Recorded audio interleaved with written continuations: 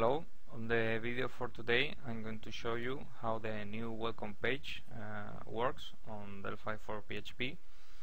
It's the same welcome page you can find on Rad Studio 2010, so it works very much the same. Let's open the IDE, and by default when you open you get a list with all the recently open projects. That is the projects you have created before. So it's very handy because you can just click on any of them and open the project. You see, there are several options available. In this case, this shows this list.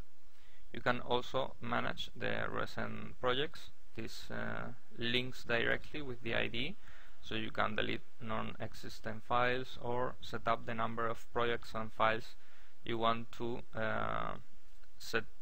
have available on the reopen menu. You can also show your favorites projects. In this case there is any, but you can easily make one as favorite. So now it's on this list. And also you can manage your favorites projects and even create groups. This is very handy if you have a lot of projects, so you have a central location for all of them. You can directly from here, for example, create a new project.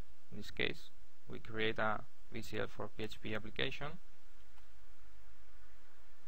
and you can also open an existing one directly from here.